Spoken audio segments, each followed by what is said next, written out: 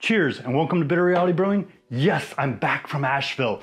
Been there for over a week, spent 3 days in White Labs, training from about 9 to a little after 3 every day. Had a blast, learned more than my brain could probably physically absorb, but definitely enjoyed it.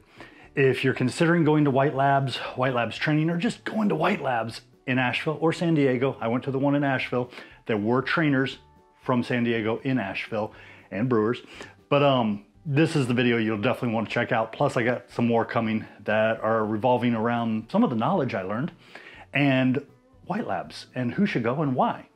Don't forget, like, subscribe, keep sharing, definitely appreciate it. First and foremost, right up front, a special thank you going out to all of the staff at White Labs.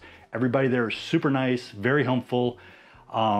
Teachers, huge wealth of knowledge. Some of them seem like they got PhDs, and microbiology is just insane amount of knowledge they have and how much they share. That was great. Special thank you going out to Eric, Devin, Kelly, and Craig. Definitely appreciate you all.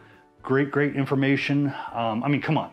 Where else can you go to school, beer-related school, have great food, great beer, all at the same time? I mean, come on. That was freaking awesome. I met a lot of great guys and gals, mainly from beer breweries, but also I had a fellow home brewer there, a sake distiller, if I'm saying that correctly, and several nice people from Jim Beam. It's kind of cool. Jim Beam's so big, but they're still focusing on continuing education for their employees, which is just awesome. Even had a gentleman from Poland who had moved to UK to work at a brewery and was sent over to White Labs for additional knowledge and training. Just amazing people, great people to hang out with, learn. Definitely every day I was walking to breweries on the way home trying to remember what I learned. You go through in 2 days, yeah, it's only 2 days of training. There's a third day and I'll explain. Yeah, it's like a book and a half worth of knowledge. And not everything applies specifically to maybe something you were looking to do or need to know, but it's very all-encompassing, if I can even speak. I did expect the trainers to be knowledgeable, but honestly, the knowledge level was much higher than I expected, a great deal higher. And what was really cool is they didn't judge. I mean, very open to answering questions, of course, yeast related, because that's all we were there for, really. I don't know if anybody asked questions beyond that.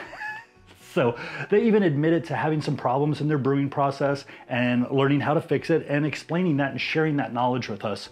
And I've got to tell you, documentation. Yeah, just a few tiny items that we went over, just kind of literally scratch the surface.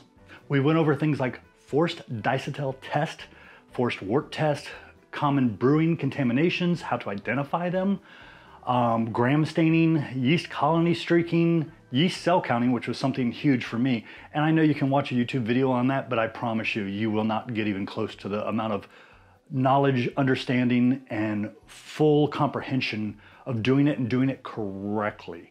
I've watched those videos, trust me. I learned more in just a few hours with the experts who do it every day of their lives.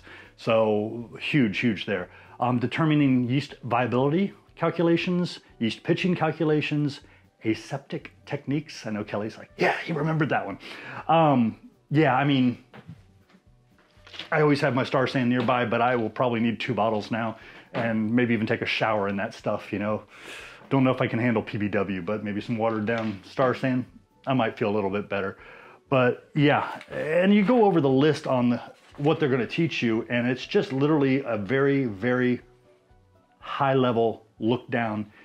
And you spend 2 days understanding, learning, getting some lab experience. There is a third day if you sign up for that.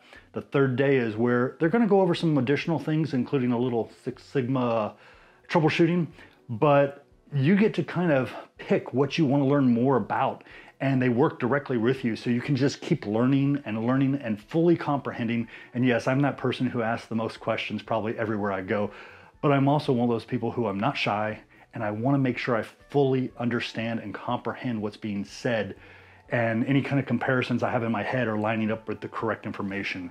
Just the way I am. Sorry. Cheers. Thank you again for joining Bitter Reality Brewing. And I'm telling you, even if you just stop by White Labs to have some pizza, it's made with Vike yeast, the dough. not the whole pizza. But yeah, food was amazing, beer was amazing, the people working there were amazing. Definitely appreciate it. Definitely one of my go-tos every time I'm in Asheville. Hoping to get back there soon. Thank you. Cheers.